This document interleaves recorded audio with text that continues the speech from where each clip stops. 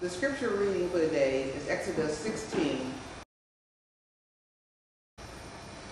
In the desert, the whole community grumbled against Moses and Aaron. The Israelites said to them, "If only we had died by the Lord's hand in Egypt. There we sat around pots of meat and ate all the food we wanted.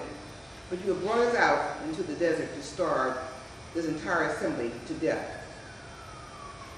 Then the Lord said to Moses, "I will rain down bread from heaven for you. The people are to go out each day and gather enough for that day. In this way, I will test them and see whether they will follow my instructions."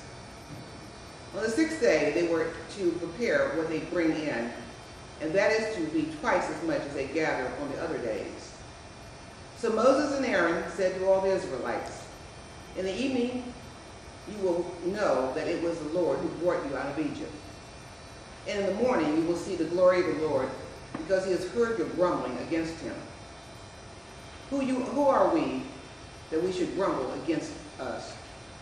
Moses also said, "You will know that it was the Lord when he gives you meat to eat in the evening and all the bread you want in the morning, because he has heard your grumbling against him.